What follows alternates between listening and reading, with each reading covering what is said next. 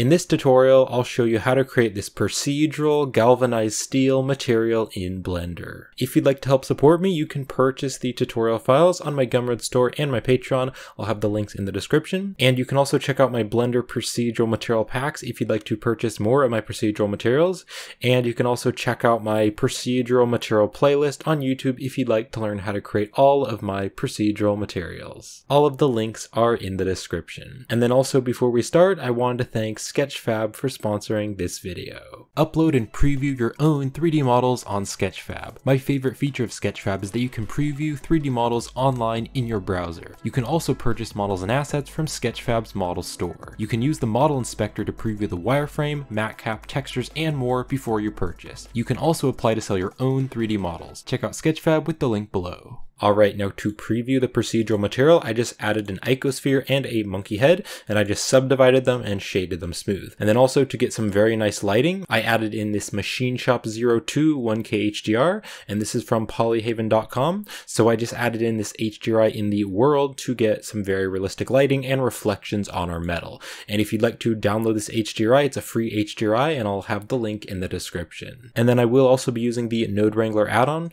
so if you don't have that enabled, you can click on Edit and then open up the user preferences, and then if you go over to the add-ons tab, you can search for the Node Wrangler add-on and just checkmark the Node Wrangler add-on, and I'll show you how to use it in the video. So I have the 3D viewport right here and the shader editor right here. So I'm just going to click on New to add a new material. Alright, so to start off, I'm going to press Shift A and I'm going to go to the search, and I'm going to search for a Voronoi texture, and let's drop this down here. And then let's also go into rendered mode by pressing Z, moving your mouse up and letting go. Now I want to preview the Voronoi texture, so I'm going to hold down the Control and Shift key and click, and that is using the Node Wrangler add-on, so it's going to preview different nodes if you Control, Shift, and click on the nodes. So just Control, Shift, and click on the Voronoi texture, and then also make sure the Voronoi is selected, and I'm going to press Control T, and that is going to add the texture coordinate and mapping. Now we don't actually need this mapping node, so I can press X to delete it with it selected, and then I want to plug the object up to the vector, and that way the Voronoi texture will be placed more evenly around the object. Now I actually want to Control, Shift, and click on the Voronoi texture twice so that we can see the color instead of the distance. So you can now see that the material has some little chunks of color, but what I'm going to do is I'm going to change it from this one down here with the E, I'm going to change it to the bottom one that starts with an M. I have no idea how to pronounce this, but I'm going to change it to this bottom one here. And you can see now that I've done that, those chunks of color are still there, but they have some little imperfections and some sharp spots. And then I'm also going to change this scale here up to 60 so that it has much more detail. Alright, so I can now use this texture data and I can put that into the roughness to change the roughness of the metal. So I'm going to take this color right here and I can stick it into the roughness. Let's just maybe bring these a bit closer, and then I can Control, Shift, and click on the principled to preview it. Now this isn't really looking like metal right now, so to make it look more like metal, I'm going to turn the metallic value all the way up to 1 so it looks much more like metal. And then I will also take the base color and I'm going to turn that down a little bit just so that it's a bit more of a gray color. So if you zoom in here, you can see that the Voronoi texture is definitely affecting the roughness because some parts are more shiny and some parts are more rough. The problem with this is that it's too contrasty, and so I want to control how rough and how shiny it is. So to do that, I'm going to press Shift A and we can search for a color ramp node.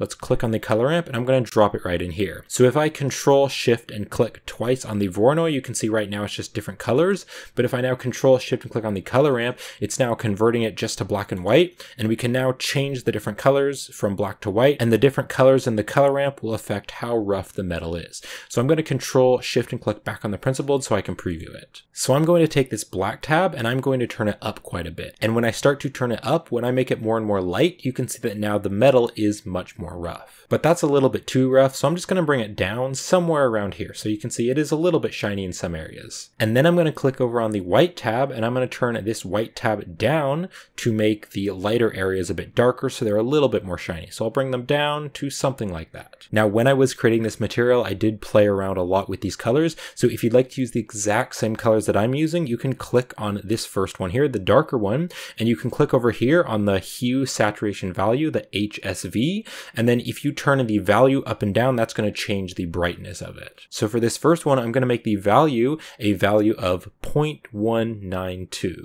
So that is the first one, this darker one over here. And then for this one is slightly lighter. So if you click on that, open up this one right here and just go over to the hue saturation value, I'm going to change the value to a 0.349. So now I also want this texture to contribute to the bump just a little bit. So I'm going to take this color and I'm going to plug it into the normal.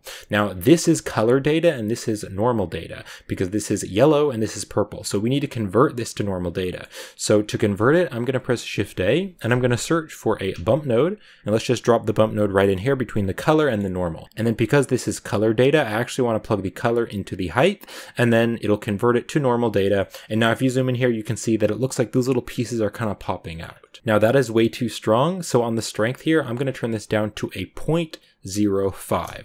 So it's much less strong, but if you zoom way in there, you can see just on the edges, it looks like it's kind of popping out a little bit and there's just a small texture there. So that's looking pretty good, but I do just want to give a tiny little bit of noise over this metal. So I'm going to press Shift A and I'm going to search for another noise texture and we're just going to put the new noise texture right down there. And then I can plug the object up to the vector. And then we can Control Shift and click on the noise texture to preview it. So I'm going to turn the scale to 20 and then I'm also going to turn the detail all the way up to 16, so it has a lot of detail.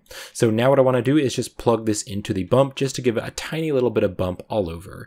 So I'm going to take this and I'm going to press Shift D and I'm going to duplicate that bump and I want to drop it down here. So you can just have the normal go through the normal. So now we have this extra height value that we can add data into. So I'm going to take this factor right here from the noise texture and I'm going to plug it into the bump. And then I can just Control Shift and click back on the final material. And you can see that that noise texture is just adding a bunch of little noise all over the metal. Now that is a little bit too strong for me. You could have it kind of rough like that if you want to, but I'm going to turn this strength value on the second bump.